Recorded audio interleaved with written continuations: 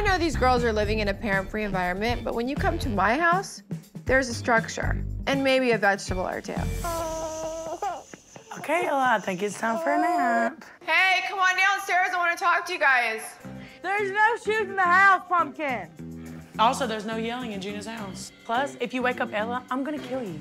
So, I got you an audition on LA Fashion Fest to walk in it. Ooh, it's my time to shine, baby boo. Pretty big. See, I'm gonna be walking like this. No cupcake hands, baby. This ain't a pageant. LA Fashion Fest is a huge deal. All kinds of creatives come out to see the newest designs. And if this works out right for Alana, she could get a ton of exposure. So I also have something set up for Ella. So I booked a little photo shoot. I don't know if I'm okay with Ella being like a model yet. Okay. I mean, you know, I already have to be like a momager to that one over there. So, like, I just don't know if I'm ready to add Ella to that mixture, too. I think it's gonna be great. She's the next Honey Boo Boo. I don't know about that. Before you know it, she'll be doing beauty pageants, photo shoots, let's movies. calm down. No, girl.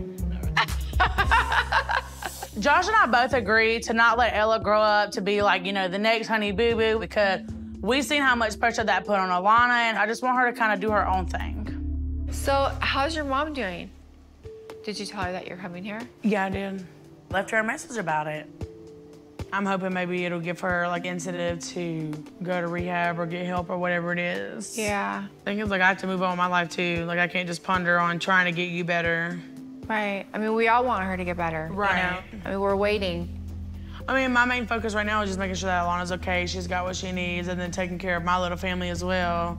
You know, I mean, it's kind of hard, you know, adding on an extra person, but like, I know Alana's safe, and I know that she's not around what she's not supposed to be around, so. Look, you're doing an amazing job. Girl, thank you. You are, I'm proud of you.